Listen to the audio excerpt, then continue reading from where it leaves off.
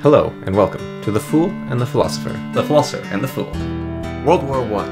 Okay, World War One was different from World War Two because, looking back, most people agree there was no bad guys. Yeah. There was no evil nation. It was just everyone making the best of the mess that Bismarck made, basically. Yeah. But I think there was one country that was the worst. Okay. Canada. Right. Do you know about Canada's history in World War One? Not a whole lot. Okay. I do know, I can know a small amount, but not a whole lot. All right, I'm going to talk about a little bit of Canada. Right. This is from memory, so hopefully I don't forget too much. But, you remember the Christmas truce? Yes. Where people got out and played soccer or football and that sort of thing. So Canada was the only country that didn't observe the Christmas truce.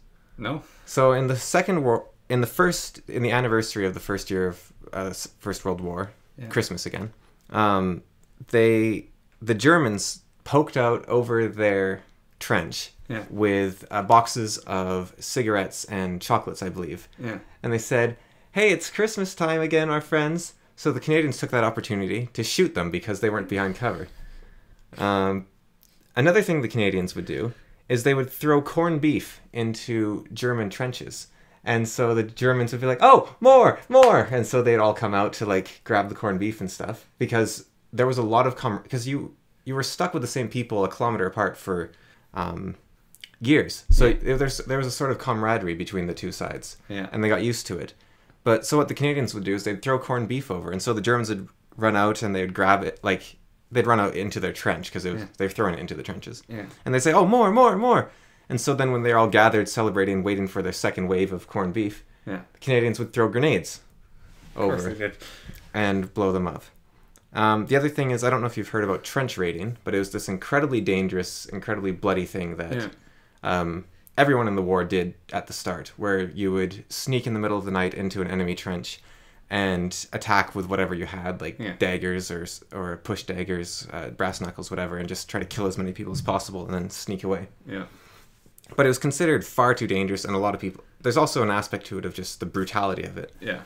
So after about the first year, most people discontinued doing the trench warfare, except for the Canadians, who specialized it to such a point that they were going like over a kilometer past enemy lines and killing people. So there was people just sitting around in trenches way back from the front, like, "Oh, we're safe here. We're not on the front anymore." And the Canadians were sneaking into those trenches and killing them. The other thing about Canadians is they didn't take prisoners. They would shoot anyone so when they did a trench raid successfully and they surrendered, they would just kill all their prisoners.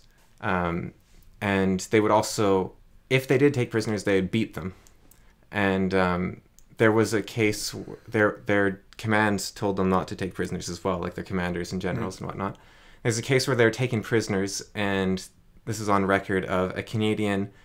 There was a prisoner who had a greatcoat on, like a German prisoner. Mm-hmm. So he slipped a live grenade into his pocket and then walked away from the prisoner.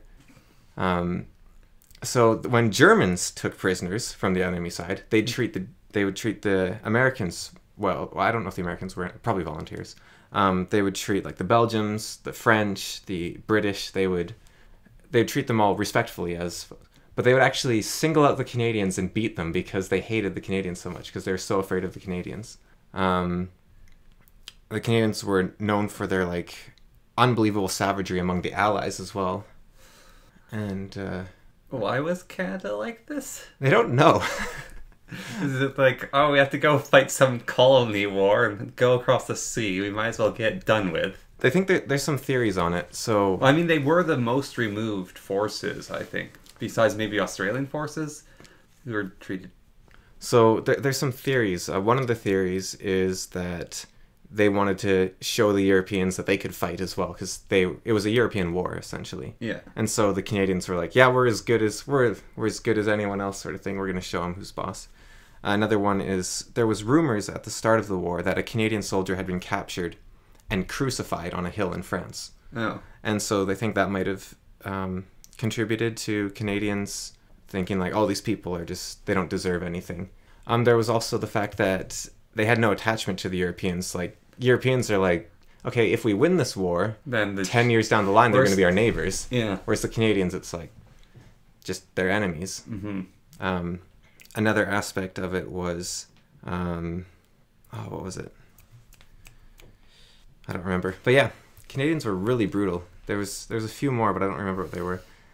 But I just think not observing the Christmas truce alone is horrible. And then I think Canadians were one of the... This isn't related to Canadian brutality, but to how scary Canadians were. I think they're one of the few forces that specialized in dealing with like mustard gas and whatnot. Yeah, and charging machine guns. Yeah.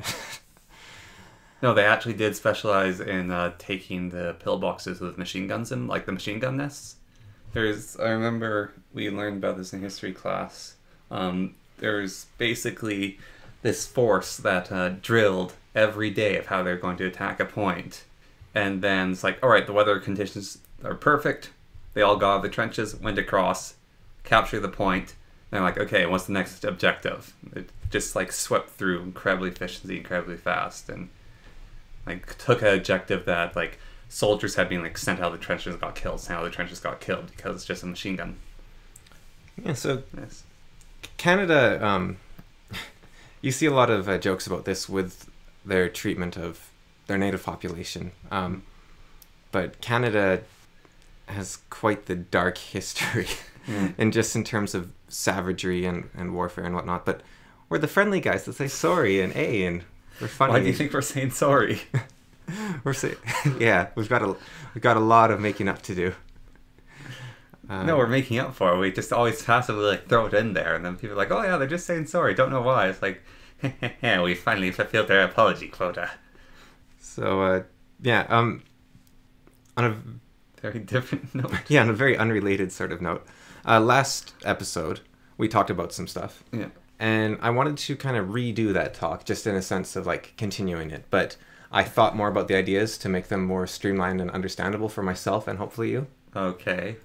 So, firstly, what I was talking about with death and whatnot is that there is only one, let's say, hypothesis or theory for death that is deducible from nature, and isn't based upon some sense of fear, religion, or pleading that I'm aware of. Although, simulation theory could be a second one that would be a new emergent one based on our observation of what's possible with computing. Yeah. But if AI wasn't where it's at and where it's going, and then the only observable thing we have is that when molecules' relations to each other is actually irrelevant, it just happens to create chain reactions that can last for a very long time. Yeah. And if you look at humans as entropic devices designed to speed up entropy in the universe, or life in general, then you're just seeing a chemical reaction leading towards the death of the universe play out. And so when it's over, and that's just the chemical. So that is the only... And so what I was trying to say is I only see one that makes sense that isn't just religious pleading or fear, that is observable from the world around. Like you look and you say, this actually makes sense with what we know. Yeah. But I think that there should be more explanations out there, and I want to learn what they are. So that's what I was trying to say. Okay. And so simulate... And you did bring up some that kind of were in that line, but I think simulation theory is the only one that really... But I think the thing about simulation theory is you could say it's infinite, but at some point you would also think it has to end. Yeah. This, like, simulations all the way is... I mean, it's not just an impossible idea, but it's hard to conceptualize at the very least. Yes. So I think that's what I was trying to talk about. So I think, like, you did get parts of it, and I didn't get parts of it, and so there's a lot of... So... in regards of you then, the observable things and queries. Oh, you're working at a garden center. Yeah. I was like, why are your fingernails so filthy? I was like distracting me. I was like, you come into my recording studio with that sort of... You just came back from work at a garden center. Yeah. Okay, anyways, continue. It's kind of funny, yeah. So... I guess we have simulation theory, we have non-existence? Yeah, something or like oblivion? That. Yeah. Have you... Entropic heat death, something. Entropic oblivion? Have you heard of dream theory? Or like the dream idea? No. So, because one thing we relate death to a lot is going to sleep. Yeah.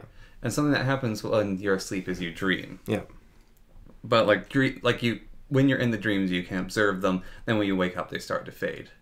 So one idea that I have heard is that when you die, it's a never-ending dream. So like you go sleep forever and you dream. Yeah, I find that one doesn't really make sense in the context of what I know. That doesn't mean it's not true, but dreaming is based upon electric impulses within your brain, and if your brain's gone, those impulses don't have a place to go. Well, what if, right? Causation, causality, right? So what if dreaming, the side effect of dreaming, is those electric impulses? I mean, yeah, anything like hidden variables and everything, anything can be possible. But based on what we're going, the thing is, the idea of oblivion is deducible from current facts. Yeah. And so that leads me to believe, I could be wrong, but it leads me to believe or theorize, hypothesize, that other things should be deducible from observable facts. Yeah. Unless there is only one answer.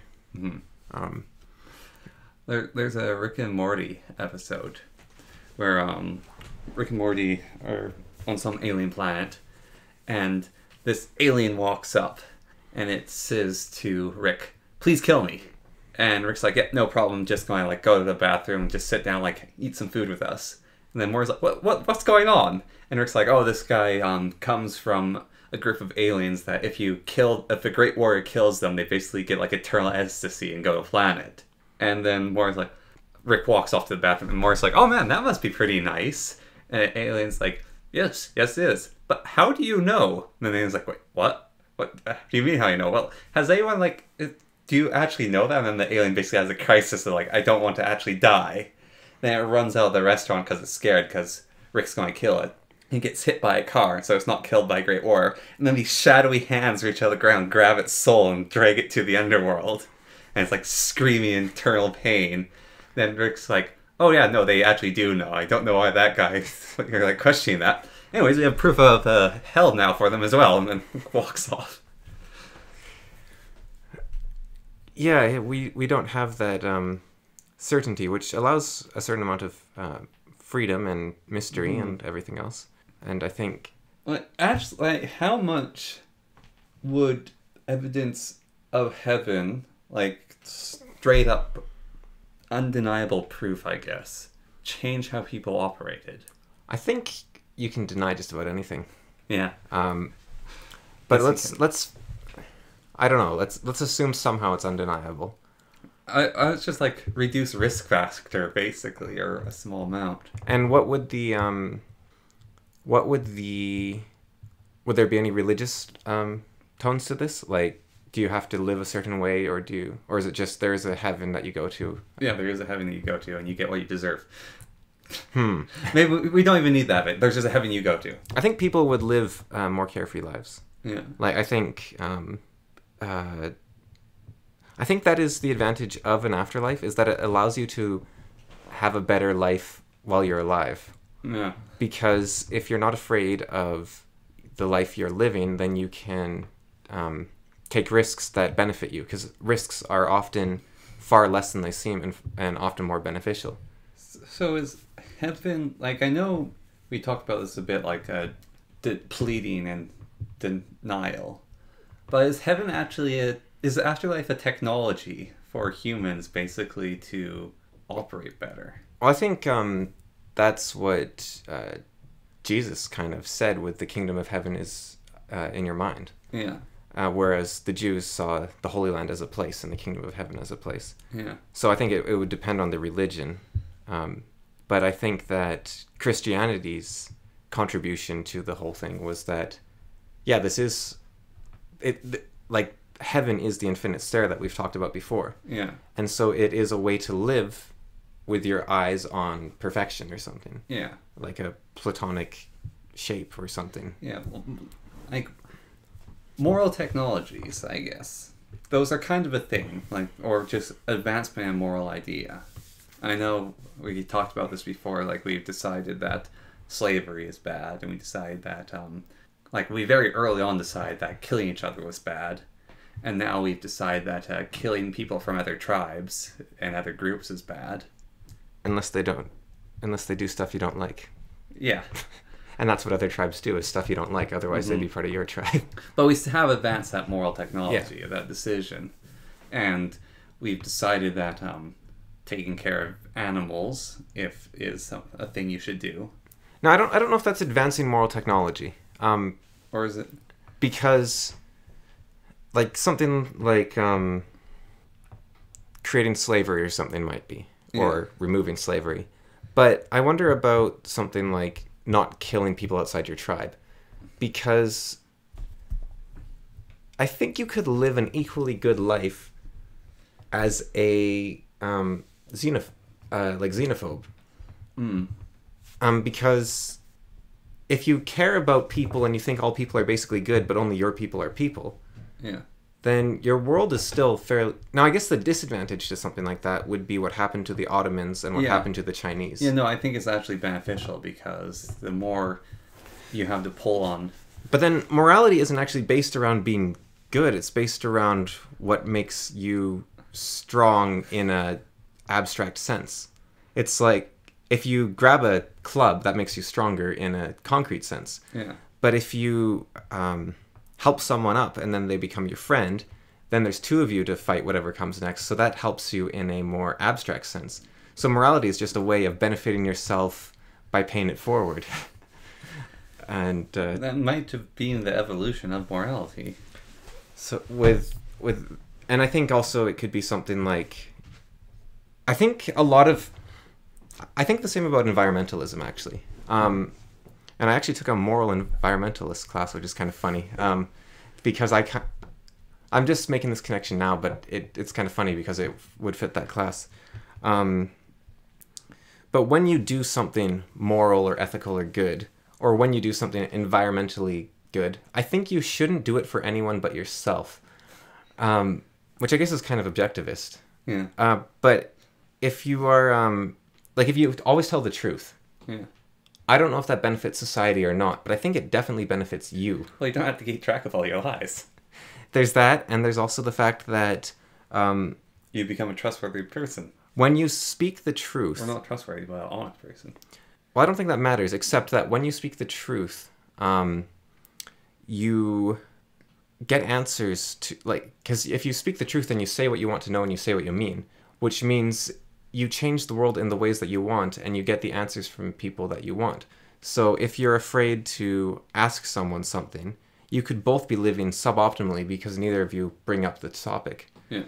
Like if you, let's say you get in a fight with someone, and then 20 years go by and you are waiting for the other person to apologize first, and neither of you want to continue not talking to each other, but you're afraid to say how you actually feel because you don't want to make it worse or something. Yeah. Oftentimes, I think you'd be better off just saying it. Yeah. And then you can resolve that and move on. Or on a more lighthearted note, if you have something like asking someone out, you might think this will make them hate me forever if they don't want to go out with me or something. But often, you just learn new things. Like you either learn yes, great, or you learn no, and then you can continue your relationship as it is or differently, now knowing that. Yeah. Instead of living in a... will they, won't they, perpetual soap opera. Yeah, you leave the Garden of Eden with the truth. Yeah. Like the apple of good and evil is kind of the truth. You stop being a baboon full of snakes. Yeah. Yeah, you got to regurgitate those snakes so that they can regurgitate what they in turn had inside them. Or something like that. Yeah. But it's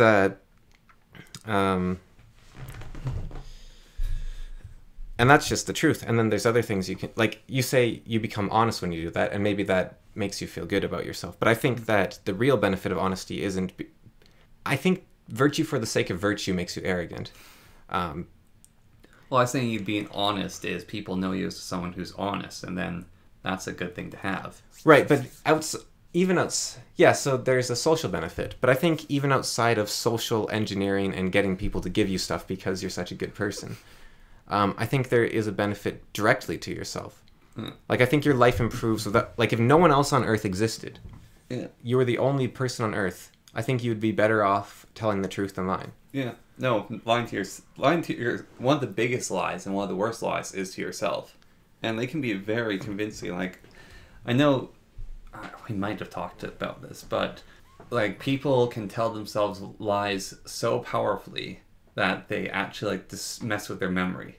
So I think it's called dissociative amnesia. Yeah. And I saw YouTube because I was watching some videos on it because I was kind of curious about it. I didn't learn much, but one thing that stuck out to me was there was a thumbnail of someone, and the title was, "What does dissociative amnesia feel like?" Yeah. And so that was the title of the video. Yeah. And the thumbnail had written, "I don't remember." And they were like quoting the person trying to talk about a horrific event. Yeah. But because of the juxtaposition of the two sentences, it was like, so what's dissociative amnesia like? Oh, I don't remember. I thought that was pretty funny. Yeah. But it's very weird. I don't really understand it. In Jordan Peterson's book, I don't in the first book, 12 Rules for Life, I don't recall if this was in the rule, tell the truth or at least don't lie. But he talked about one of his clients was basically this woman who her life was kind of like a haze that she's living in. And she basically said to him one day, like, I think I've been raped. He's like, what sort of statement is that, like, I think I have been? And she basically explained that she would go to bars and get drunk and then basically get taken home by men and let stuff happen to her. And she'd do that over and over again, sort of like blake them out. And finally she like came to terms with what she was doing to herself. And sort of thing, like she's basically wasn't really telling herself what she's doing. She's just sort of living through it. Yeah, they're in sort of null state, I guess. The videos I was watching the person try to talk about their past was really weird because it was when you have to say something difficult, like it's not necessarily scary, but it can be scary. Yeah. And maybe it's quite upsetting as well. The ability to speak can be quite difficult, the inertia to it, and it feels almost impossible to get the words out, even though all you have to do is say the words. Yes. It seemed to be something like that, where they were trying to talk about their past, but it almost kept getting shoved down. Like, it'd be like, I think there were, and so they kept running, I guess, almost from it. Mm-hmm. Like, it was like there's a very, like if there was a very scary image and you were refraining from looking at it, and every time you tried, you shied away. Yeah. It was sort of like that. But it's kind of fascinating that you can do that with your own mind. Well, I know it's been written about in quite a few books I've read about, like, something traumatic happens and, like, small children's parents get killed. And this, I think, is even a case in real life. And then someone else takes care of them. They grow up and, like, they're really young, like maybe 3 or 4 years old, sometimes even 5. 5 might be a little too old, but basically the trauma of the situation, they go into shock. And then they sort of fade that out of their original parents. It's like, oh yeah, there's people who I was like born and raised with for a bit, but I don't really know who they are. And it's kind of weird too, because it creates a past of I think it makes their lives slightly fragmented because it doesn't quite make sense. Mm-hmm. But you can just gloss over the holes. Like, dreams make sense even though they don't at all if you wrote them down chronologically. Yeah. And so I think it might be similar to that, but it really goes to show how patchwork our memory and our brains actually are. And yeah, they're really based on association. Like, that's the classic thing of, if you imagine your grandmother or something, they're always wearing the same clothes. That's not necessarily true, but it's that idea of you have an image of them. What she is. You have an image of them. Her green pantsuits. Yeah. You have an image of them dressed a certain way. And that's because you can associate, like, grandparent with clothing. Mm-hmm. And so a memory isn't a novelization of something. Mm-hmm. It's a association. It's a web of associations that you can draw a story out of. Well, like, you can go into a room, like, you go to your grandparents' house, and it has that smell, like, oh, that's my grandparents' house. And then sometimes you'll encounter that smell not in your grandparents' house, and you're like, oh, this is just like my grandparents. Like, it has that feeling. And I had a bit weird association today. So one of my colleagues has an octopus tattooed on her shoulder. And so back in high school art class, there was someone who looked a little bit like her and also had blue dyed hair. And they made a painting of an octopus. But I was like looking at it and I was like, blue hair, octopus, around my age. Were you in this art class? It's like they turned out to be like a year younger than you. And I was like, oh, that's why I associate, because it's like blue hair and octopus. And it's like the person in my class didn't even have tattoos. It's just they had that piece of art. And they might have not even looked the same. Yeah. No, I think they actually look quite different. It's just blue hair is a very easy feature to grab onto. I had a weird thing happen to me recently, actually, with my memory, where there's a guy I've known for, let's see, it would have been 13 years. Yeah. And I was looking at his profile on Facebook a month or two ago. Yeah. And I was thinking, like, I don't know who this guy is. Like, I have no idea who he is. I've known this guy for 13 years, and I don't know who he is. And I don't know anything about him or why I know him. All I know is his name and vaguely what he looks like. And even what he looks like, I'm not too super clear on. Yeah. And I thought, that's really weird. So I was talking to some friends from high school yesterday. Yeah. And I asked them, who is this guy? And they're like, oh, he was on the basketball team, and he was friends with this other friend, and he did this stuff with us. And I was like, oh, him. And without remembering details about him, I couldn't see him as someone I knew. Yeah, well... But once I knew who he was, then I remembered him as someone I knew, it was very weird. Well, what was interesting, right, is so when we were talking about that, basically, like, came up in our conversation, she asked me what year I was born in. So I told her, and it's like, oh, my youngest brother was born that year, and he also went to the high school that you went to, because we talked about the high school. And it's like, do you know so-and-so? And it's like, it sounds familiar, and I feel like I know of him, but I don't know him. And then she said the name of someone else I know. It's like, that's his best friend. Like, they're always hung up together. It's like, oh, did he go to our elementary school? And she said, yeah, he showed up in the last year. It's like, oh, that's him. Now I know exactly who you're talking about. It's like, I had the name. I even knew what he looked like. But it's just like, no complete association. And then it's like drawing those threads together of, oh, he went to my elementary school. He hanged out with this guy. He showed up in the last year. And then high school, he was there for a few years before then he went to a different school. And like just all that together. It's like, that's who you're talking about now. And then I can like actually remember things about him. Knowing and comprehension are two different things. Yeah. And I think that must be how those memory gaps can appear in something like dissociative amnesia. They probably know the information, but they probably sever all connections to it or something. Yeah.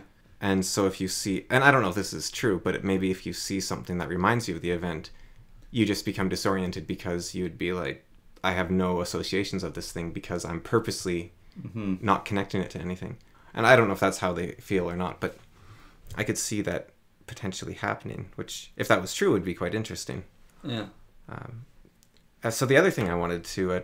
wait, actually, sorry, I got a phone call. Ring, ring. Oh, it's... who? Oh, yeah, the Hitler lover. Yeah, okay, it's for you. What? Hey, this is Evil Corp again. We just wanted to do a follow-up. No, we wanted to do a follow-up from 2 weeks ago. So we know you don't want to kill Hitler. But unfortunately, someone listened to the podcast and they stole our time machine.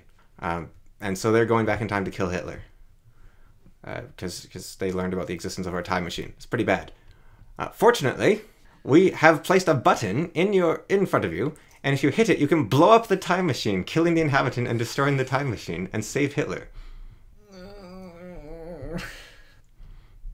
So you're going to hit that button? What do I get for it? We will save a puppy.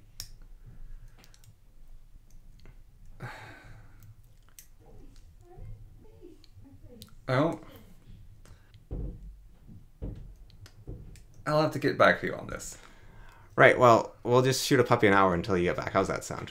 And then we'll let Hitler know if if you like him or not, I guess, anymore. Or if your bromance is over. Look, the changing of history. Yeah. Is Hitler a person that is needed to be there? Would someone fill in the gap of what he did?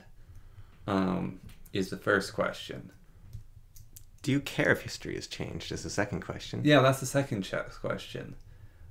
I care, but the me that would have the history change wouldn't be aware. The me might not exist. That might kill the me now, is having history change. Or nothing would change. Except you wouldn't die because...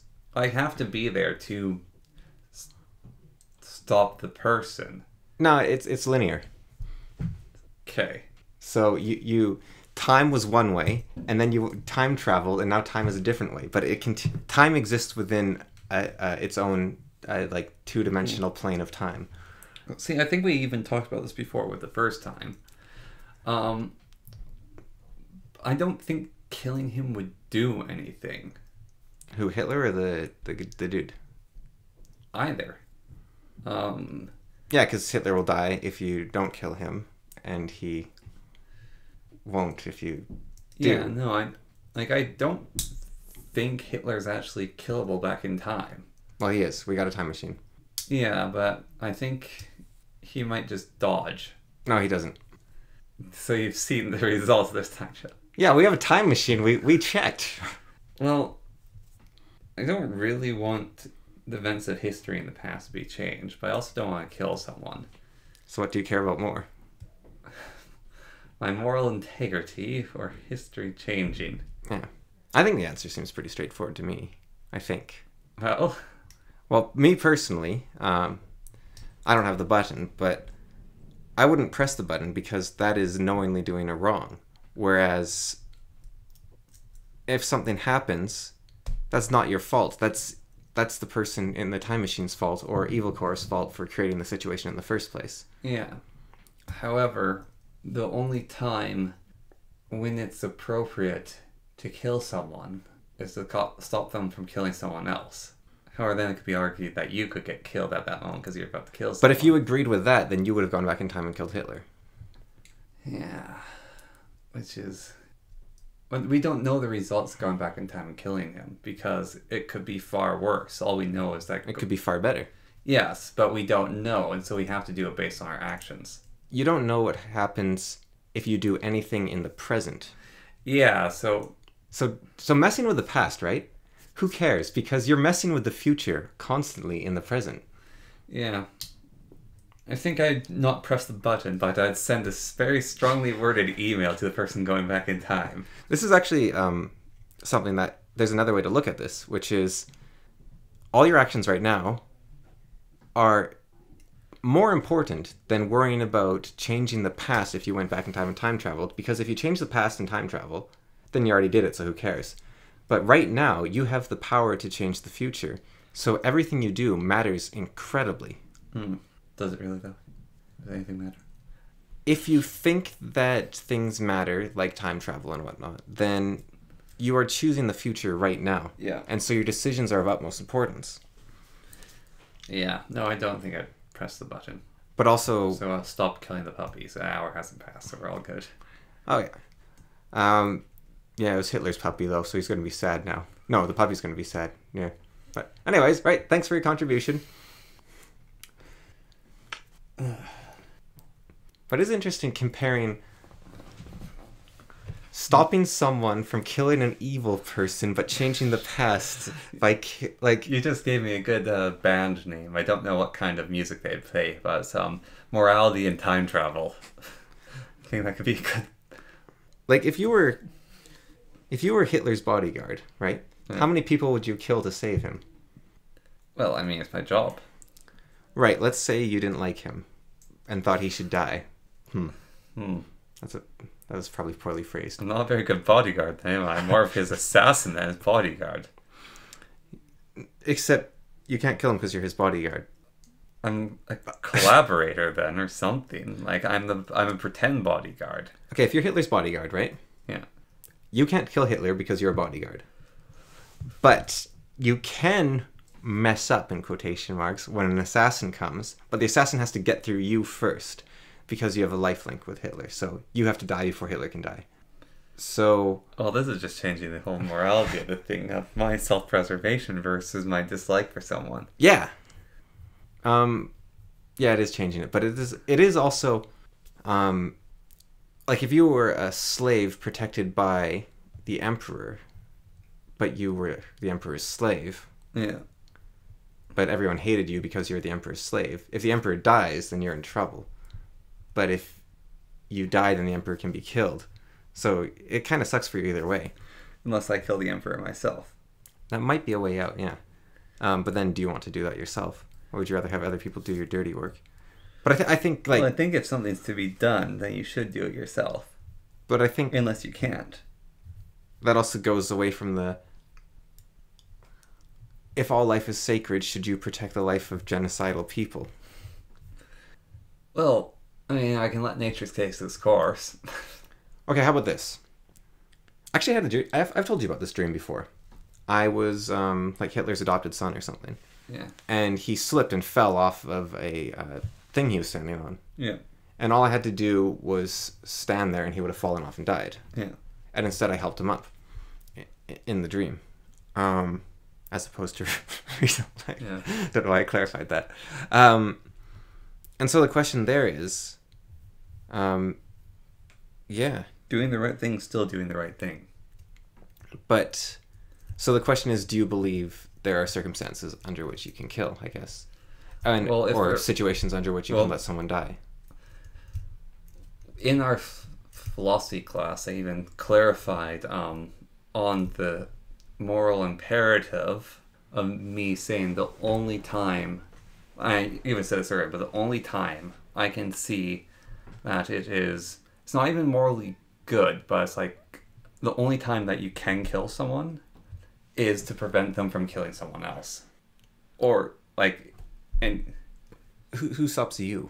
Well, that's the exact thing. The first person should just not be doing the killing, but then you're also a killer who should be stopped, like by those rules, right? Yes, I am. And so the other person can try their damnedest to kill me because I'm trying to kill them. But there should be a fourth party that should try to stop you because you're going to kill someone, and then someone should try to stop them.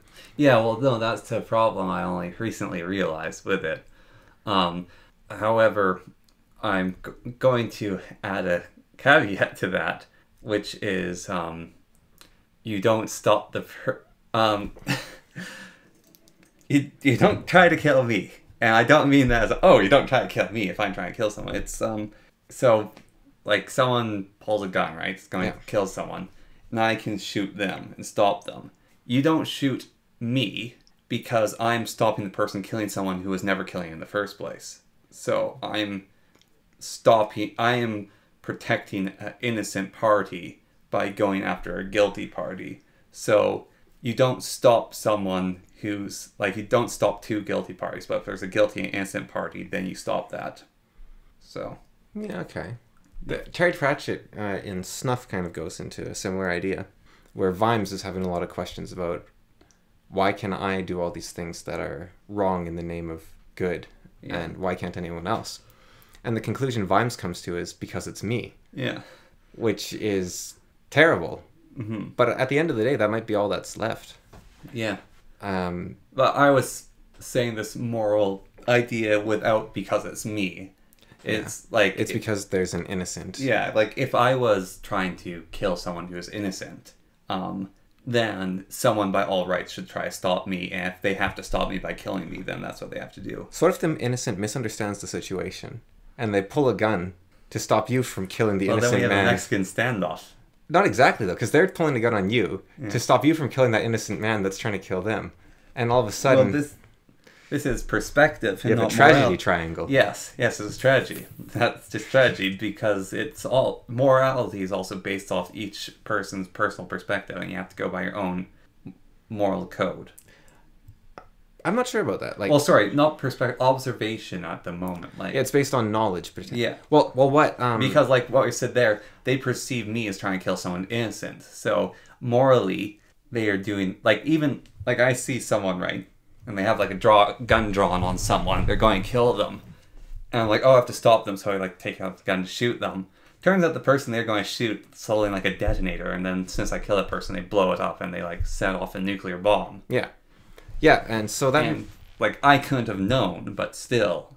So the way to best commit atrocity is to be innocent or ignorant.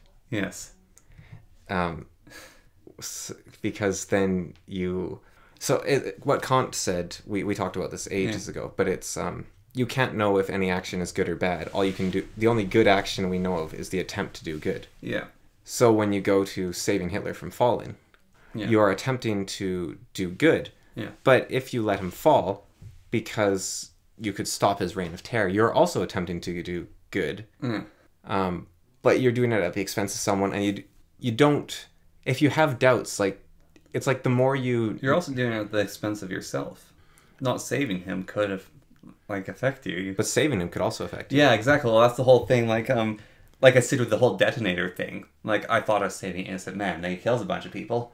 That would probably mentally mess me up. But you don't know about that, so you can't take into it. Whereas with Hitler, yeah, you're pretty sure he's going to keep doing what he's doing. Yeah. But you still have the issue of...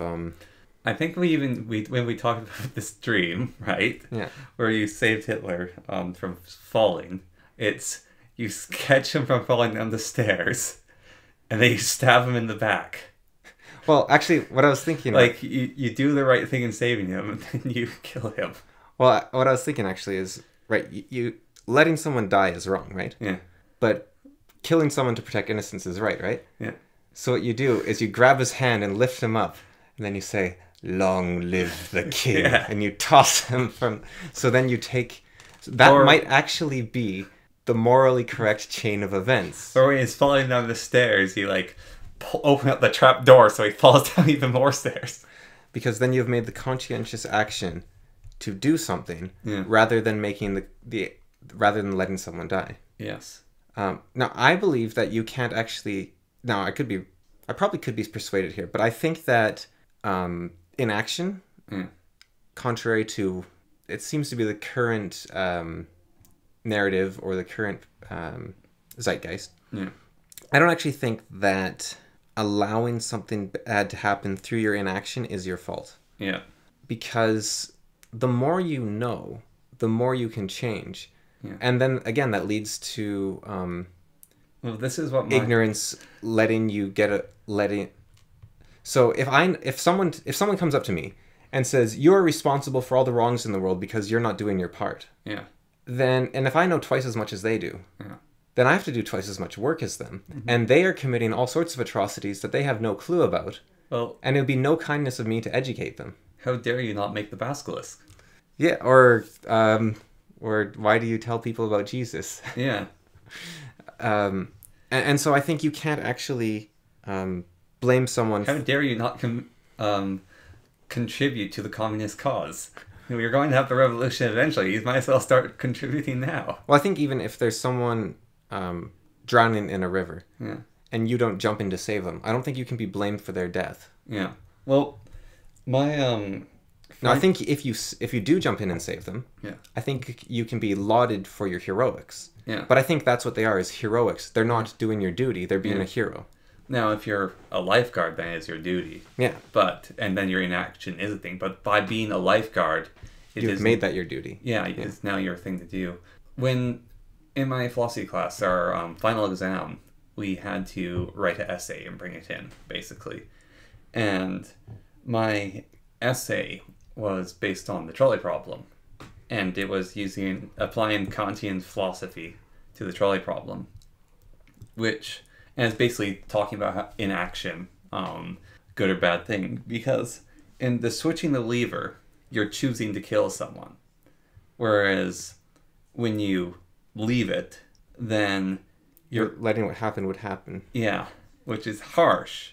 I think that nearly everyone gets the trolley problem wrong. Mm-hmm. I think you shouldn't switch the lever. Well, that's why I argued not to switch the lever. Because you don't know the future. Yeah. The 5 people standing in the way might get off in time. Yeah. The one person who's in a place where they should be safe might think, oh, I'm safe here, so I don't have to move. The other thing to do with that, so you have to ascribe free will to the rest of the universe. Yeah. And you have to let go of the arrogance that you actually control everything, I think. Yes. And the problem is meant to be in a vacuum. But if it's in a vacuum, I don't think it's phrased right. So I don't think it is actually meant to be in a vacuum. Because I think it's actually meant to be... The question I think they're trying to ask is, would you choose to kill one person to save 5? Yeah. I think that's what they want to ask. Like, would you kill one person to save 5? Yes. And... Well, there's like even rephrasing the trolley problem is a very different way of looking at it, which is you're a doctor's assistant, right? And you have 2 patients who are dying. And one needs lungs and the other needs, like, a heart. And you open up the door practitioner and you smack someone on the head and knock them out when you open up the door.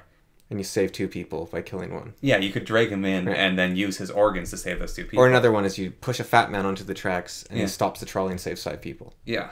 So I think that fat man is doing nothing wrong. Yeah. And therefore doesn't deserve your... Why don't you jump on the tracks? Yeah. I mean, maybe you're not fat enough, but it's that idea of you can't ask someone to do something that you yourself would not do. You're...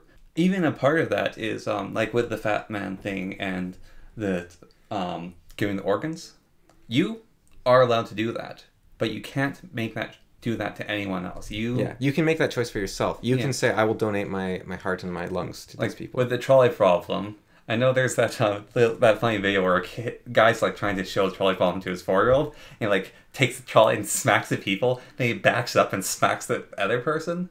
But like, let's say you're the only person on the trolley, right? Yeah. There's no one else there, and you can basically lock it into the center and hit the in-between and then kill yourself. That is something that is moral to do. Yeah, but I don't think it's your responsibility. Yeah. I think it would be heroic, but I don't think it's your responsibility. Yeah. But going back to why I think everyone gets the trolley problem wrong, or that I do think everyone gets the trolley problem wrong, is the problem is that when people think the correct answer is to take the hit to their morality, or not their morality, but their innocence maybe, and kill the person to save the 5. That's what the answer for most people is I would change the track to kill the person. I would take this burden. Yeah. And why I think that's wrong is because people have been talking a lot about self-driving cars. Yeah. And what they're saying is this is the same question and we need to figure out the philosophy behind it. But I don't think it's a difficult question to answer. I think the very simple answer is the car should do its utmost to protect its passenger. Yeah. At the expense of anything else around it. Because what you have then is the assumption that everyone else is doing the same thing. Yeah. And that's even the rules of the road, is you look out for yourself and the drivers look out for themselves. Like I remember we had this joke about a couple of months ago I was about to make a turn and someone ran a red light and almost hit me. And if I'd been hit, I'd be like going towards the hospital and like ICU or whatever. It's like, I had the right of way. Yeah, it doesn't matter. It's not that's not what it's about. You should look out for yourself. Yeah, I should make sure. I always double check when you're a pedestrian crossing the street. Even when you see the things blinking, you make sure and have eye contact with the people in the cars. Like, stop. So if these people that think the trolley problem answer is switch and kill the 5 people, design the cars. Yeah. What you have happen is when you try to take this question that's asking to be in a vacuum, but isn't actually in a vacuum. Yeah. Because they phrase it, because they're not asking a vacuum question. And then you apply it to the cars. What you then have is cars that are not safe to be inside for yourself. And also, the cars will misjudge situations because nobody's judgment is perfect. Yeah. And they will kill their passengers for no reason at all. Yeah. They'll be like, oh, there's a person crossing the road. I should swerve off into this ditch and kill my passenger to save the people crossing the road. Yeah. Even if those people would make it across in time, even if they could jump out of the way. Yeah. So you actually have cars that are worthless as a means for keeping you safe. Yeah. And they are senselessly killing people because nobody's judgment is perfect. Mm-hmm. If you have perfect judgment, then the trolley problem makes more sense. Yeah. But you don't have perfect judgment. Mm-hmm. And if you want the trolley problem to be in a vacuum of these people, what would you rather save, which is a way it's looked at, which is wrong. Mm-hmm. but they use it because they conflate it, right? So they say, what if that one person was your mother? What if that one person was your friend?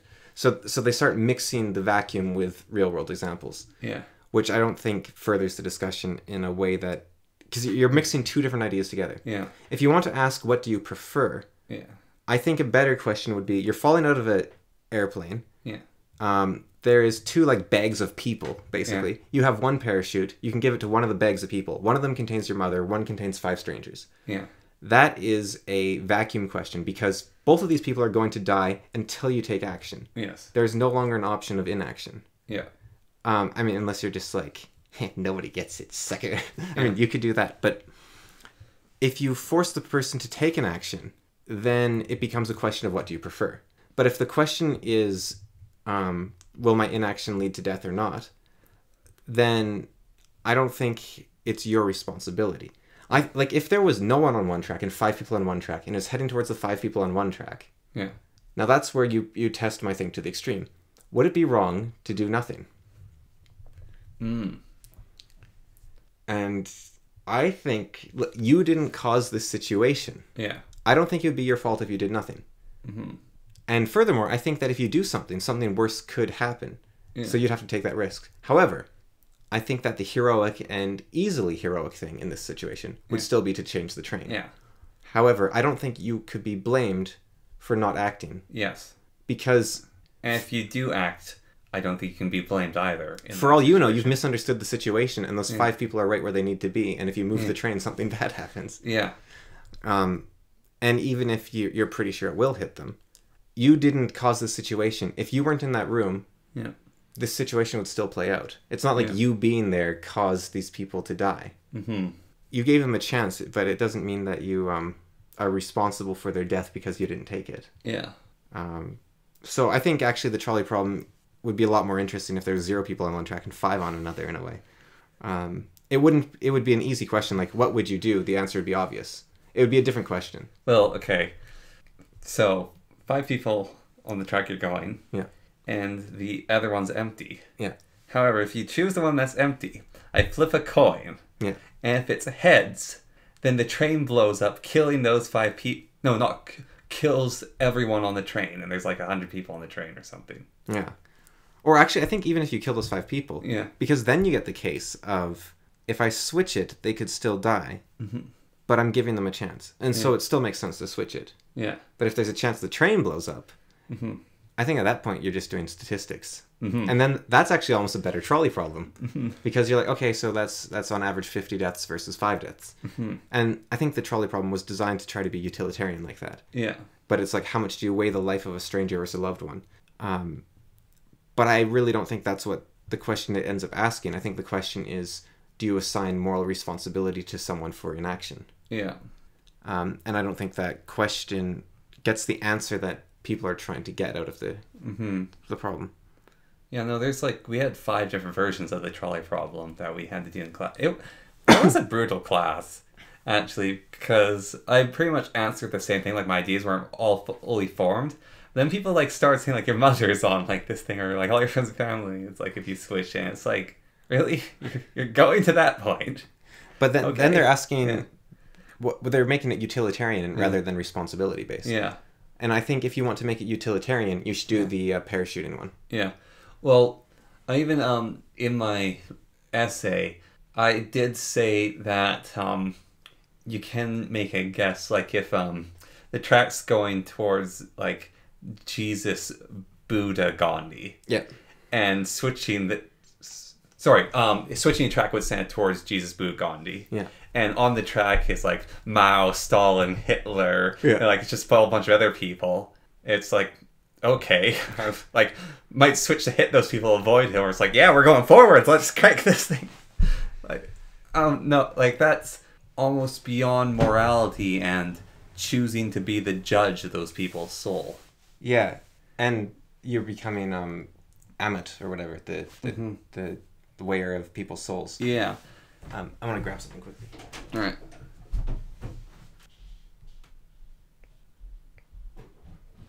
That's basically what being a jury member is becoming the weigher of someone's soul. Except the thing is, you actually don't.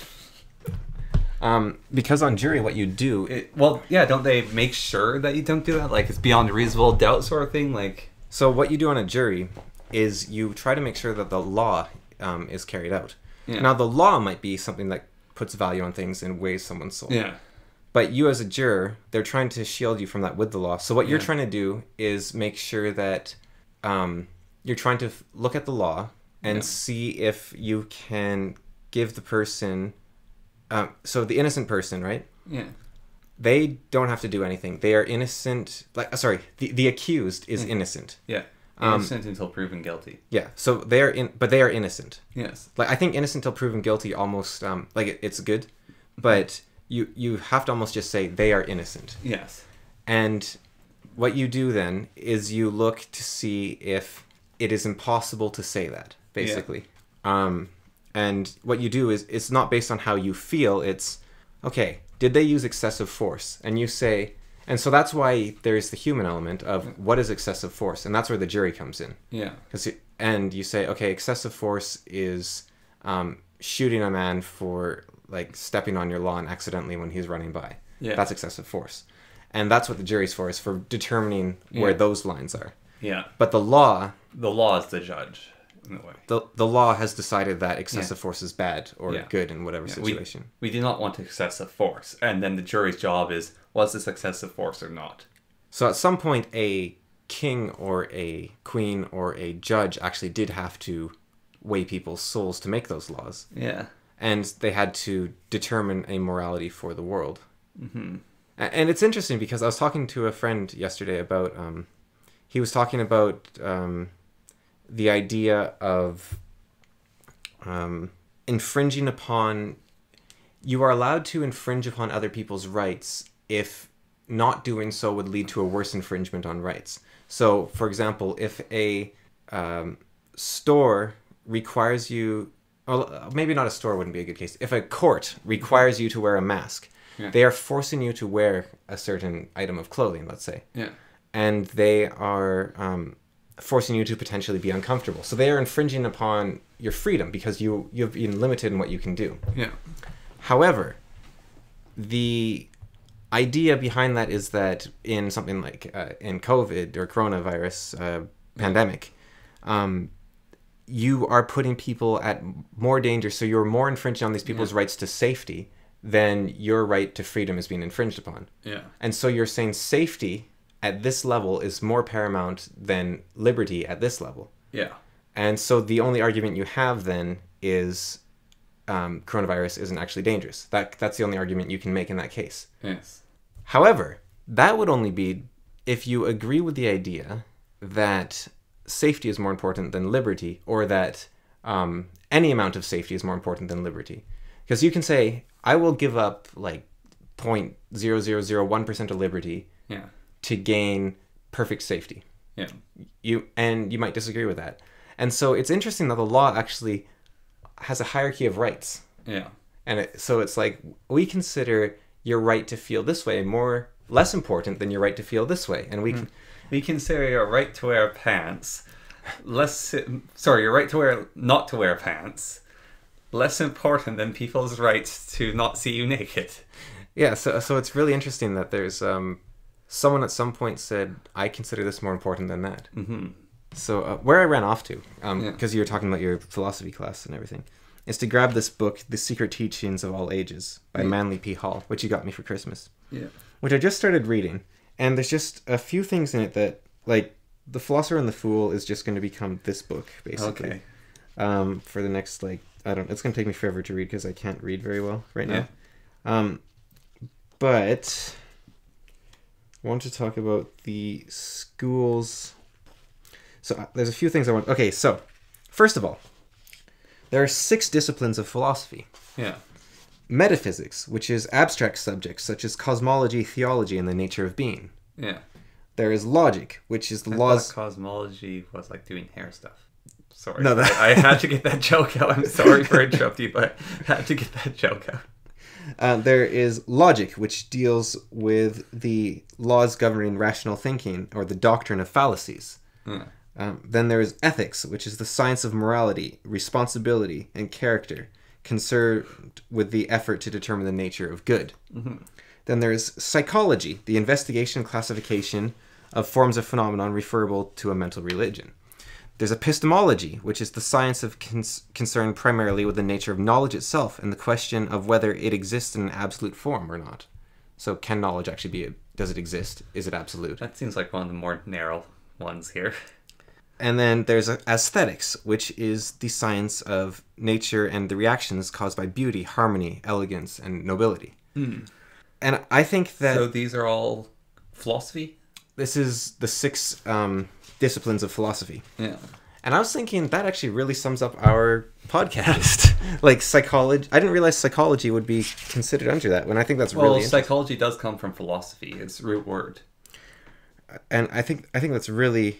Well, one is the study of the mind, and one is the love of knowledge, right? Yeah, but one comes from the root of the other. Oh. No, it's so psychology comes from philosophy. It comes from the school of philosophy. The so say inventor of psychology was a philosopher who became concerned with people's minds. Right. I mean, like etymologically, I don't think the words are one's based on the other. No, I'm saying like one comes from the other, though. Yeah, psychology is a discipline of philosophy. That's what I... Yeah. Anyways, so another concept they talk about in here, which is really fascinating, is that philosophy is a... When you partake in philosophy, you are looking at the rules which govern reality and what doesn't govern reality, and to do so, to look at morality and beyond morality, the existence or of knowledge or of truth or of love or anything like that. You are elevated to a level where you are talking about the nature of being, right? Yeah. And the nature of logic and all that. So what you are doing actually is partaking in the divine, not in a like, oh, this is so cool sense, but in a literal sense of you are going through the same process that would be necessary to create the universe. Which means that to do philosophy is to become a demigod, which I think is a really interesting idea. So while you are discussing philosophy, you are a semi-divine being, because divinity is the creation and what would you call it? Oneness with everything. Yeah. Oneness isn't quite right, but and to look at that, to gaze upon that, it's like you are. When you try to do like a battle reconstruction, let's say, you're participating in history. You're participating in the minds of the generals, of the great generals. Like when people fight battles of Napoleon at Waterloo in their war games, they are becoming Napoleon in a sense. So they're like a demi-Napoleon. So when you talk about the nature of existence, you're becoming a god, and I think that's really interesting. So when we're talking about video games, are we a demi-fool? Well, I think our discussion of video games would probably be the aesthetics one. Aesthetics, yeah, probably, or I think even like it could be a lot of psychology as well. Yeah. And cosmetology. Cosmology, yeah, I don't think so there, but it could be in metaphysics, like the nature of being and everything. Yeah, well, because we talk about intrinsic motivation versus extrinsic motivation a lot. So we're talking about art, so it is mostly aesthetics, because we are discussing art, I think. So the other thing, so I had no idea. So I thought like Socrates was like the first philosopher dude, right? Yeah. But in what they call the West, which I think is a bit of a strange way to put it, but in Greek philosophy, let's say, there was actually how many? There was a group called the Sophos. They were 7 thinkers who were the first philosophers ever, and so they were called the Wise. Yeah. And so the first of them, his name was Thales, and he was the first like philosopher ever, basically. Really? In Western or Greek, like the Chinese might have had people before him, but Thales is ancient. And so what he believed, he was the first person to think about the nature of being outside of mythology. So, and have it recorded. Maybe, but before him, there was a lot of recorded history, but it was all to do with the gods did this, the gods did that. So he was going beyond the gods. He was saying this is the nature of things. This isn't a mythology. This isn't a god. This is just how things are. Yeah. And he was trying to figure out why they were this way. Not just he was not trying to figure out. I think before him, people were trying to figure out what things were, and he was trying to figure out why they were. Yeah. So people like Homer might have come before him, I'm not sure, but he was telling you how it was, whereas Thales was telling you why it was. So what he said was that, okay, so in Fafhrd and the Grey Mouser, in the second omnibus, one of the short stories, they have an argument about the world. Yeah. And so Fafhrd, the ignorant barbarian from the far north, thinks the world is round and everything is stuck around it on the surface and it floats around in nothingness. And the Mouser, who is a sorcerer's apprentice and wise in a city and raised in the city, knows that the world is a bubble that floats in water and floats throughout, and all other celestial objects are bubbles in the water. Yeah. And so they have this logical argument back and forth where he says, but if the world was a bubble, then why would this happen? And how can water spouts exist? And why are there clouds? And why are there, like, wouldn't clouds be part of the bubble? Why don't we sink through the water? And he says, well, if the world is round, why doesn't this happen? Why don't we fall off? Why don't the stars burn through the water or go out because they have no oxygen? So they have this logical debate back and forth. And it is actually a debate of logic, which is, I think a lot of books, they would do, oh, the barbarian, he thinks the right thing. Haha, isn't that funny? Because he's wrong, but he thinks the right thing. Yeah. But what's interesting is Fritz Leiber doesn't take that easy route out. He actually has them have a logical argument, and Mouser wins the argument because he actually has an explanation for everything. He's like, well, water spouts are when the top of the water drips down and touches the bottom, and you see the sunrise because it's lighter in the morning or whatever and rises up and then it sinks in the afternoon. And you can travel between the worlds by swimming through the edge of the world. And so he actually logically wins this argument that the world is a bubble trapped in like an infinite ocean. Huh. And so why this is interesting, I thought that was cool when I read the book. But now I'm learning about Thales, who is this first philosopher. And what he said was that everything is based on water. Because water is everywhere, everything is moist. People are moist, seeds are moist. So there is water at the core of everything. Yeah. So the first element is water. And since everything's made of water, Earth floats in water in an infinite sea. Yeah. And the earthquakes are waves hitting the Earth and causing it to rock. And so this was the first ever notion of how things worked. Yeah.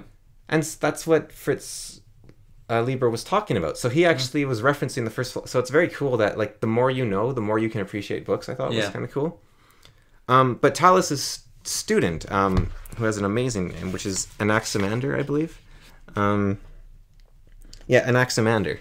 Yeah. Who I think is a character in Malazan, actually. But he was like, no, your theory doesn't work. Amander is a character, not an Ax. I think there might be an Anaximander, like one of his kids or something. No, it's just called Amander. Okay. Nimander.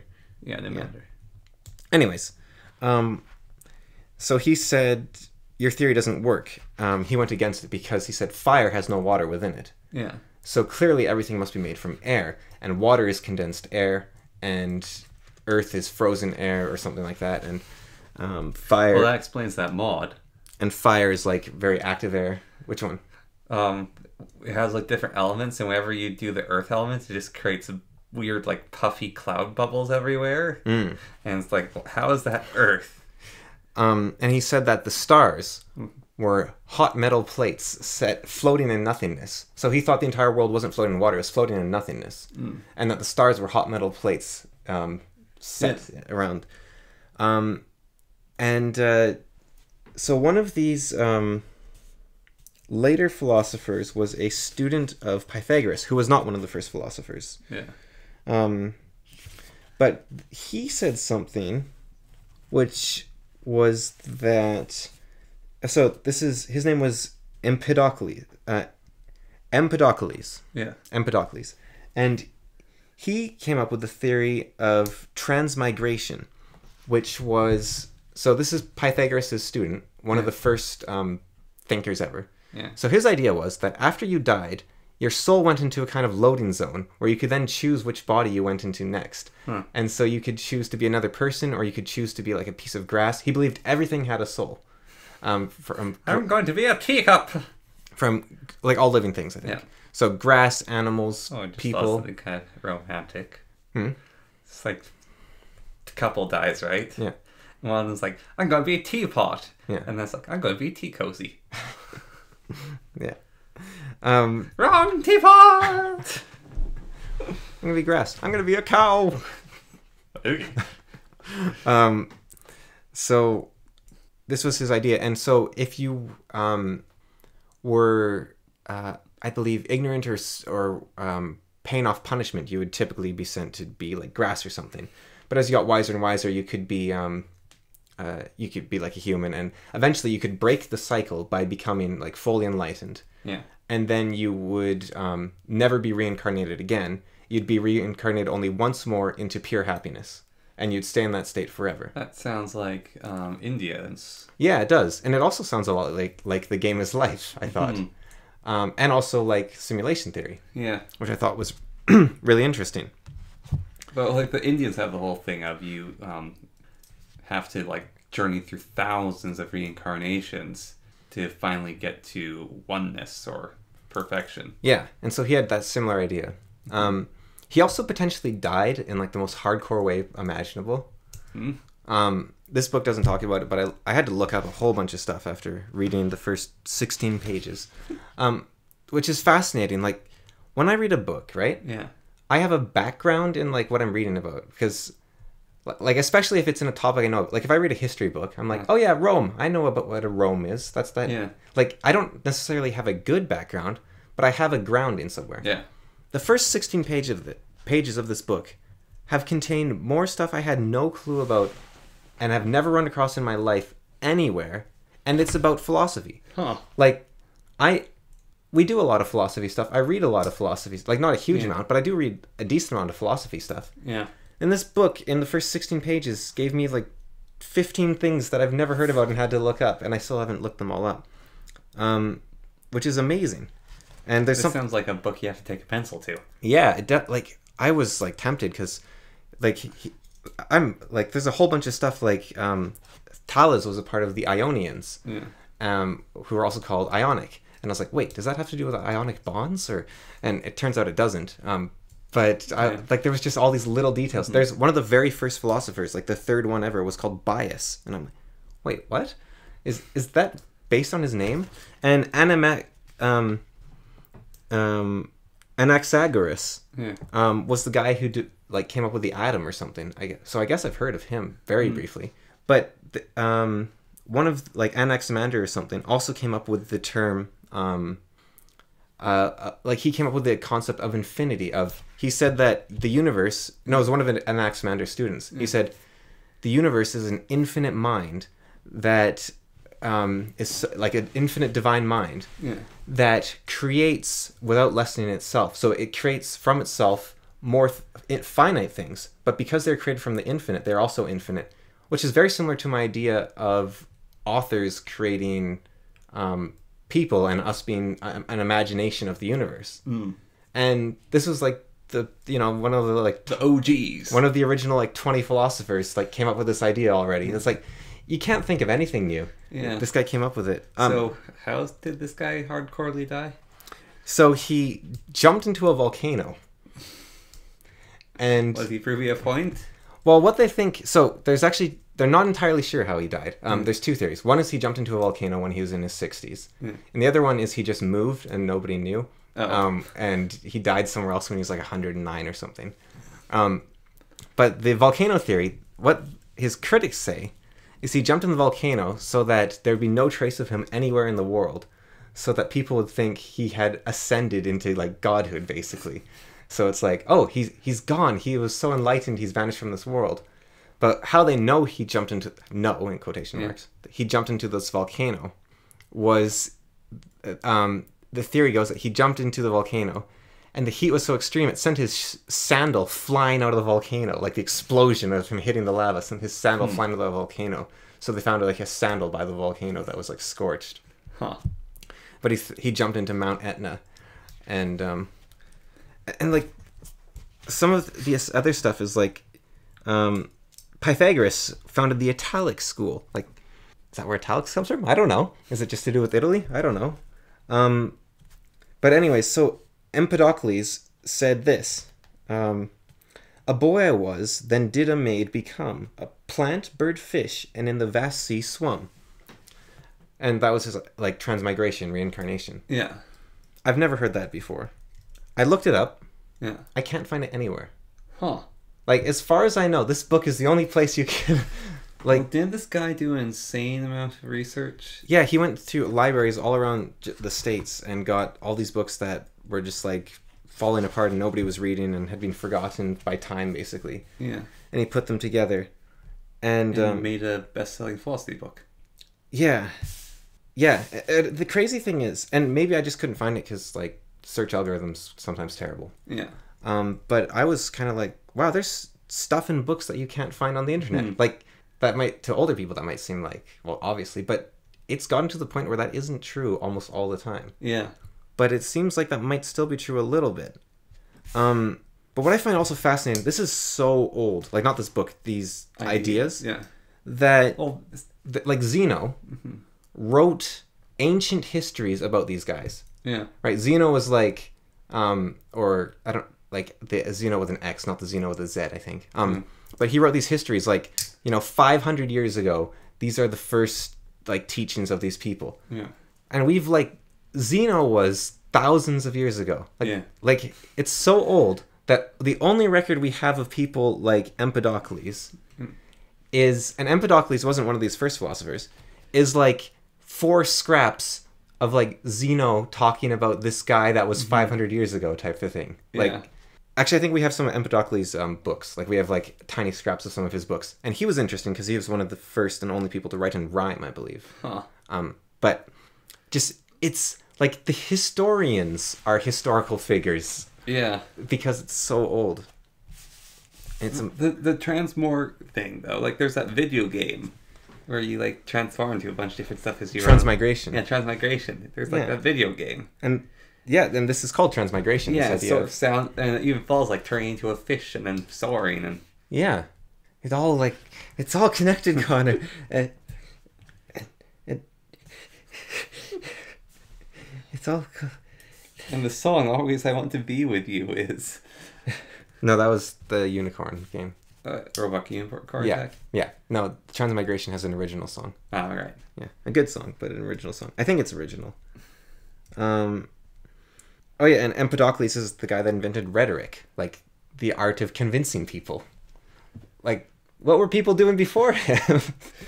Hitting each other with clubs, and whoever got hit hardest was wrong. Yeah, or maybe they just didn't. Well, actually, I can't remember which book it was, but someone said we invented arguments so we didn't have to kill each other. It's like we made it so right and wrong didn't have to be determined by killing the other person. And I mean, maybe before that there was just people that were charismatic and they didn't know why, or like nobody had formally written it down. I'm sure there's been persuaders since the dawn of time. Yeah, it's just he was the guy that was like, this is how you do it. Yeah. But then like there's other Pythagoreans, like Archytas. Oh, that arch. The word arch. Yeah. Empedocles invented that. I think it was him. Huh. Which he meant to be the first. Huh. And he also invented the word which means infinity, which is like something. There's a lot of these people, I could be getting mixed up, but it's like these people invented words, like the first words. This guy Archytas, he invented the crane and the screw. Like, he invented the screw. We know who invented the screw. Like, how is that a thing? Like, surely that was just some, like, thousands of people. But no, it's like, oh yeah, it's Archytas. We've got this. His name sounds like architect. Yeah. It's all connected. But, like, how is there in this, like, introduction just talking about these little things as a like, oh yeah, like, I could look up so much on each one of these people that I've never heard about, except maybe I've heard about Anaxagoras. And Pythagoras. And Pythagoras, of course. But it's like, you almost feel like I don't know, was my education lacking or something? Like, it focused on things else. Yeah. But like the wise, they were Thales, Solon, Chilon, Pittacus, Bias, Cleobulus, and Periander. Have you heard any of those names before? Nope. It's like, these are the first people that had brains. And we know nothing. Well, not the first that had brains, but the first people that weren't... Had thoughts about thoughts. Yeah, they weren't just telling stories of the gods. Yeah. So they weren't art, they were like I think the poets and whatnot, they were basically philosophers, but they didn't have the pretentious airs. Poets. Pretentious. No, because poetry wasn't a talent. It was writing the word of the gods. The word of the gods. Yes. Which I kind of agree with, actually, to a degree. Like, there's so much coincidence in writing that you just kind of, it's just a matter of doing it almost, especially in editing. But and what was the other one? Well, yeah, it was Pythagoras wouldn't have liked me, I don't think. No. Apparently, the first discipline he taught was silence. Before he taught anything else. Why does a Greek accent sound like Italian, I guess? No, it doesn't sound like Italian. No? No, not at all. It's like kind of like cracky sort of, and like. I can only think of the Japanese accent. But it's kind of like silence. It's like stilted. It's kind of like a bubbling, cracky, stilted. You must learn the silence. No, that's Japanese. No, that's what I'm saying. That's the only one I can think to do for that. Yeah. Silence. But man, it's just like. Well, it sounds like a good book. Yeah, I'm not even. God in you. Yeah, I appreciate it. But like, I haven't gone through the intro, and it's like, man, like I found this little poem that. I don't know. Did this dude just make it up and pretend it was? Because I couldn't find it anywhere. And it's an interesting order. Like, if there was the idea of ascension, a boy made plant, bird, fish. Fish is at the top. Yes. Lobsters. The very top. It's all connected. It's all connected, Con. It's the most holy of animal, the lobster. And here I was thinking like Socrates was kind of like the first. But so Socrates was born in 469 BC. Oh. These people were 546, so only 100 years before, I guess. Yeah. I sort of saw Socrates as kind of near the end of the philosophers. Like, he had a few students, but then... Socrates had Plato as a student. Yeah, well, Plato had Aristotle. Yeah, it like stops at Aristotle. No, I don't think so. I think Aristotle had students too. Did you know Plato's real name was Aristocles? Aristocles? Yeah. Aristocles. Do you know that both Socrates and Plato probably would have gotten really, really mad at Aristotle? For teaching a non-philosopher? For writing down their teachings. No, Plato was a writer. Was Plato a writer too? Yeah. Because Aristotle wrote a lot of Plato's teachings. No, Plato wrote a lot of Socrates. Yeah, I know. And Plato was a really great writer, actually. Like he's quite easy to read. I like it. It's actually surprising. Like, when you read the translations of... It's probably a really good translation, too. When you read the translations, though, of Plato... He sounds like a normal dude. Well, yeah, versus the translations of Kant, or even things that have been translated, like they're in English, or translations from several... Like Marcus Aurelius. Several of the French philosophers. Like, those people are impossible to read. No, Marcus Aurelius is understandable. It's funny, actually, like... Marcus Aurelius is really straightforward, and I think that's because he's an emperor and a soldier. Sun Tzu, very easy to understand, too. Marcus Aurelius, Sun Tzu... Yeah, it's like... Plato... Plato was also a veteran, wasn't he? Yeah. Yeah, whereas it's like these pure thinkers are like, what are you writing? I'm pretty sure Plato was. Socrates definitely was. Yeah. Socrates was like a war hero, even. Yeah. It's like, what are you writing? Like, I remember we were reading a French philosophers thing, and it was, he was one of the guys who had the original ideas about the perfection of nature. Yeah. Like, he was one of the first environmentalists, as I recall. Mm. And... man, his stuff is to read. And then the woman who critiqued him, she was worse. Yeah, it's like they've become so pretentious. And so actually, the start of this book, right? He talks about... Well, I think Kant just had no idea what he's writing about. Like, Kant's writing is just him rambling, trying to figure it out. So the introduction of this book, Manly Hall talks about philosophy, like modern and contemporary philosophers. And he... so this is what I have studied the fragmentary writings of the ancients sufficiently to realize that dogmatic utterances concerning their tenets are worse than foolhardy. Traditionalism is the curse of modern philosophy, particularly that of the European schools. That was one of the, there's another part. Basically, he says, like, all these people that are... Yeah, here we go.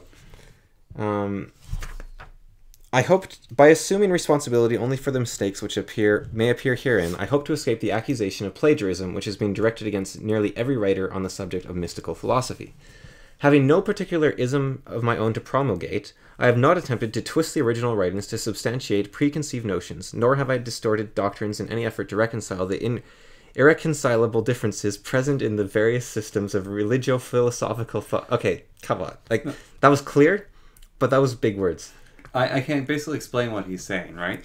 No, what he's saying is he's unbiased. Yeah, but basically what he's saying is I'm not going to go, Socrates said this, and by using Socrates, I can then puff up my own philosophy. Here it is. The entire theory of the book is diametrically opposed to the modern method of thinking, for it is concerned with subjects openly ridiculed by the sophists of the 20th century.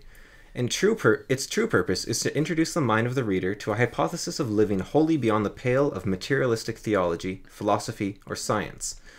The mass of abstruse material between its covers is not susceptible to perfect organization, but so far as possible, related topics have been grouped together.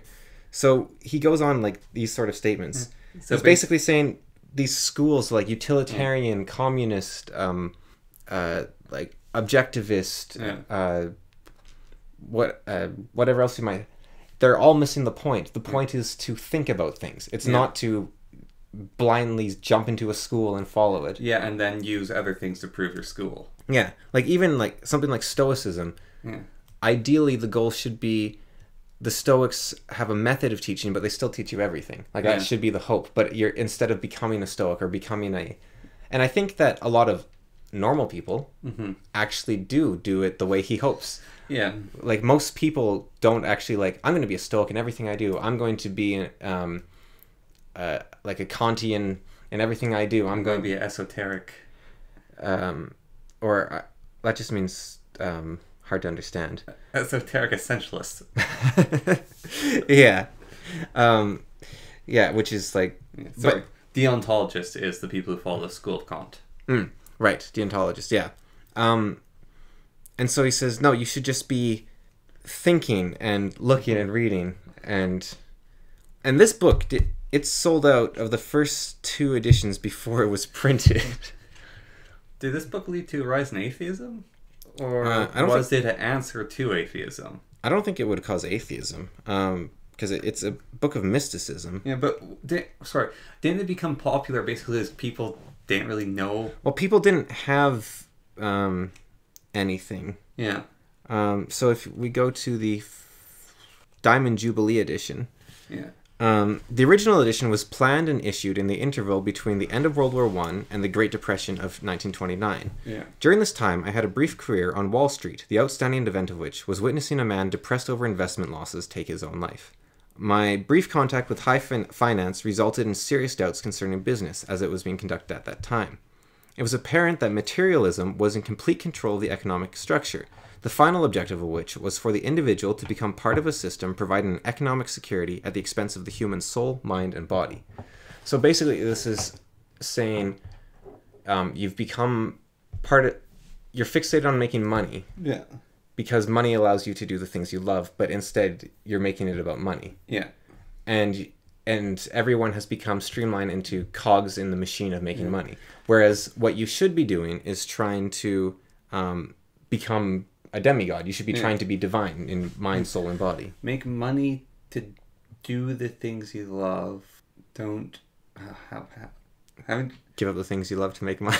Well, it's not even that. No, it's like... Make money to do the things you love. Don't make... Like, it's sort of like, do it to do the things you love instead of make money... Yeah, make money to do the things you love. Don't make money so you can do the things you love. Say it again. I'm not even satisfied with that. So there's this. We talked about it not on the podcast, but before. There's a thing of process fixation. Yeah. Or like middleman sort of fixation, where you say, money makes me happy, therefore I should make money. Yeah. But then you give up happiness to make money. Yeah. Because you forgot about the actual goal. And I think that, well, so the CEO of Blizzard, right? Yeah. He got like a $200 million bonus, like from last year or whatever. Yeah. And he makes $40 million a year on top of that. Yeah. Like, he doesn't even seem to like games based on the fact that the company's doing awful. Yeah. I mean, like, they're doing great. They're making tons of money, but nobody is happy with how they're going, right? Yeah. Like, nobody's like, all these people love what they're doing. No, they're just good at making money. Yeah. It's like, okay, so if your goal is to drive this company into the ground and make money. Yeah. Fair enough, like, not really, but it's like, okay, you made your $200 million bonus. Why do you still work there? Like, what, do you need more than $200 million? Like, how does... Property taxes ain't cheap. How... $200 million, and he makes $40 million a year, and he's been at it for years, like, and he makes, like, massive bonuses every year. Yeah, some of his workers are like minimum wage. They're they were like less than minimum wage, and he fired like hundreds this year and like a bunch a couple years ago. And well, he needs to make sure his paycheck stays the same. Well, the thing is, they're making more money than ever, but they're firing people left and right, and I really don't like how Activision Blizzard is like. It's awful, but anyways, it's like it feels like he's given up on anything but making money, because.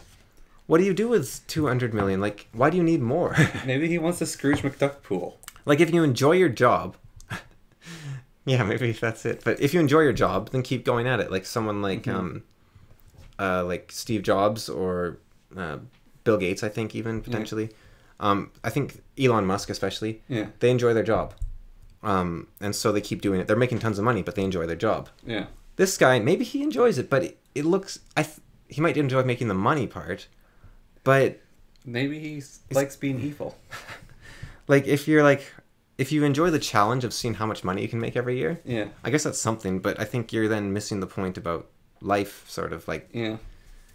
Maybe it's just like he's gamified it and he's forgotten that there's people at the bottom. And the book Magic Kingdom for Sale. Have you read it? I've read the intro, but not the whole thing. All right. But he makes like $1 million. Yeah. So the main character. His wife died, and so did her unborn child. He died in a car crash, and this guy's a high-up lawyer at a firm. And this is in like at a point where $1 million is a lot more than it was now. Yeah. And he gets like life insurance or something? For how's he get the $1 million? He's a lawyer. Right, so he's just saved money. And he's high up in a firm, and he's been working for something like 20 years, basically, like soullessly ever since his wife died. Right. And he gets home one day, and there's a magazine, and it's a magazine that's basically like only rich people ever use this magazine. It has ridiculous stuff, and he like picks up and he remembers how he and his wife used to go over these things and laugh about all the ridiculous stuff. So he flips through the book and he finds Magic Kingdom for Sale, $1 million.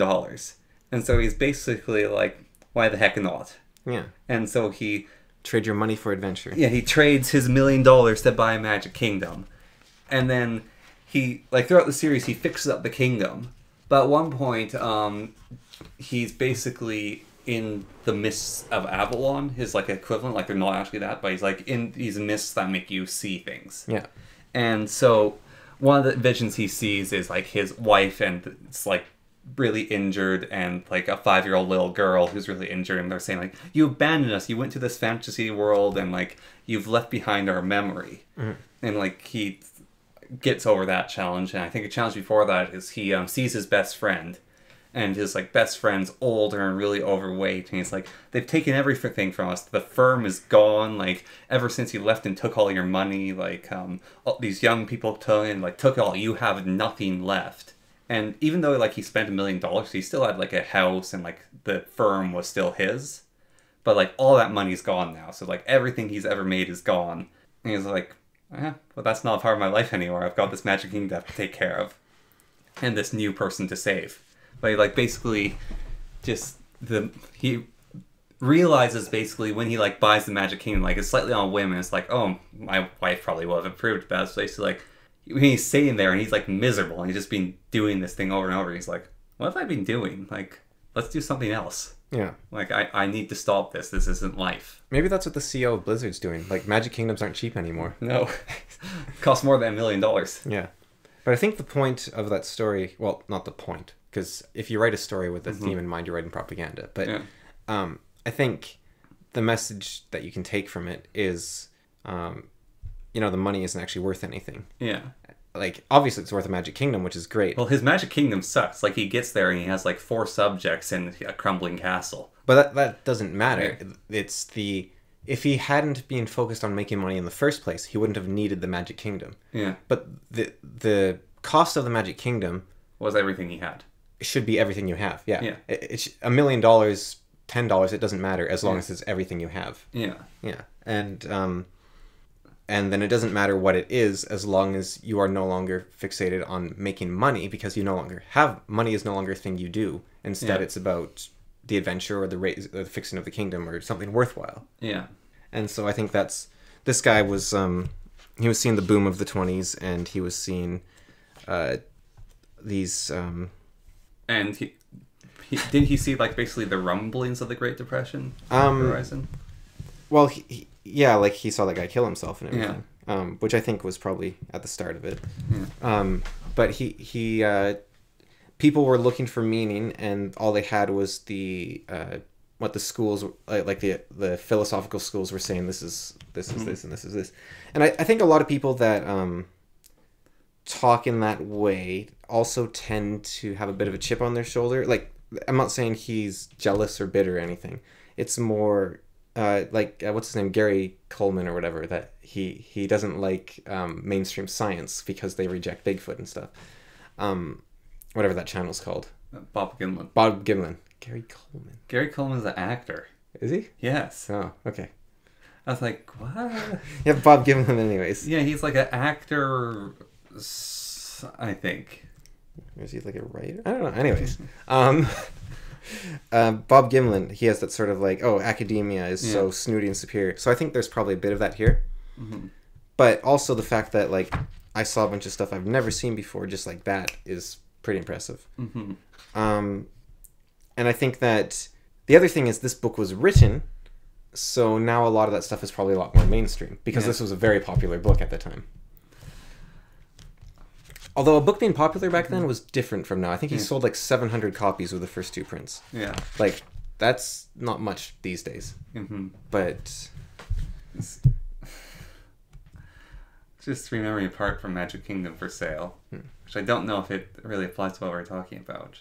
But at one point, the main character is trying to get alliance together, basically to fight the evil army, and to... convince one of the other kingdoms, basically like these group of barbarians, to actually properly serve him because they are under his kingdom. He challenges their chief to a contest, or more, he gets challenged by the chief to a contest. Like, if you think you can rule us, then I challenge you to a contest. And so he's like, all right, I challenge you to a boxing match, and because he like did boxing in college, and so they lay out the rules of boxing, and they have, like, the fighting ring. It's, like, last one standing. And when they're getting ready, like, the chief is just there, like, has his bare knuckles out. And he gets his servants to make him a pair of boxing gloves. He, like, puts on proper boxing gloves. And the barbarians and, like, chief are laughing. I was like, these things are padded. They're, like, not going to be able to hit hard. You're like, why are you wearing these things? And he ends up absolutely destroying the chief because, like... To protect your hands. Yeah, he even goes on about how, in the books, like, old bare-knuckle boxing matches would go on for hours and became a thing of endurance. And, like, one of the longest matches was, like, around 8 hours. And, like, both exhausted because they didn't want to, like, throw punches at each other anymore. They don't want to break their hands. Yeah. Yeah, boxing gloves are to allow you to hit harder. Yeah, so he actually, like, absolutely... Like, he gets hit a few times, so it's, like... The chief's, like, way bigger than him, way more fit. He's, like, a man in, I think, his 40s or something. This chief's, like, a 20-year-old. Yeah. But he wins because he has deceiving technology. I wonder how accurate that would be. I think bigger people would typically... Well, they were around the same size, just like the guy was fit. Right. But, I think he was actually even more skilled at straight up boxing. Like the technique of learning boxing versus being a brawler. There's a little difference. That's quite the picture. Yeah, I think it's it's the cover of the Secret Teachings of All Ages. I'm pretty sure it's like an alchemical something. Yeah. Overarching recipe. An encyclopedic outline of Masonic, Hermetic, Kabbalistic, and Rosicrucian symbolic philosophy. Mm-hmm. But it's very fascinating anyways. I mean, the book had to be good to last around, to be reprinted so many times. Yeah, this is the... well, this I don't think is a new book. Yeah, this was I think this was printed in 2003? Even then, like, the first book was, like, over 50 years ago from when that was Well, this is the 60th anniversary book, and this was printed in 2003. Yeah. Yeah. So it had to be a good book. Yeah. Yeah, no, it's... You don't reprint a book. Yeah, no, it's been going for a while.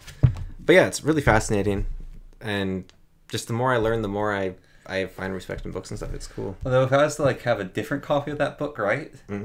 I'd want a giant, basically, tome to lay on a coffee table with, like, all the picture, like, not the reduced amount of pictures this one has, like, that's the research edition, but, like, the sort of, like, original massive thing, and have it on... Probably costs a fortune. Yeah. Have it on, like, a coffee table, basically, as, like, a centerpiece. It's like, oh, you can, if you're just sitting in this house, like, oh, take a peek at this. It was printed in 1928. Yeah. Yeah. So it's fairly... Near to 100 years old. Yeah, getting on that way. And, yeah, it's pretty cool. I think probably in there. Yeah. Add a few things there. And just